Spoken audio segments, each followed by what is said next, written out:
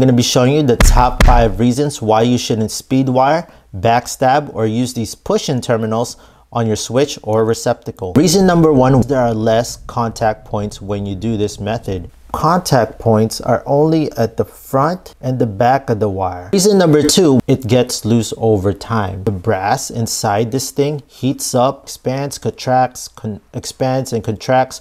You can see that there's a little bit of carbon that's developing right there, a little bit of wear and tear from the heat, the expansion and contraction. Eventually, this will get loose. Reason number 3, there is a possibility that you might strip the wire too long. You push these in, they're gonna end up having this exposed wire at the back right there. It can possibly come in contact with another type of wire and cause a spark. Reason number 4, there's an actual wire that is sticking out right there.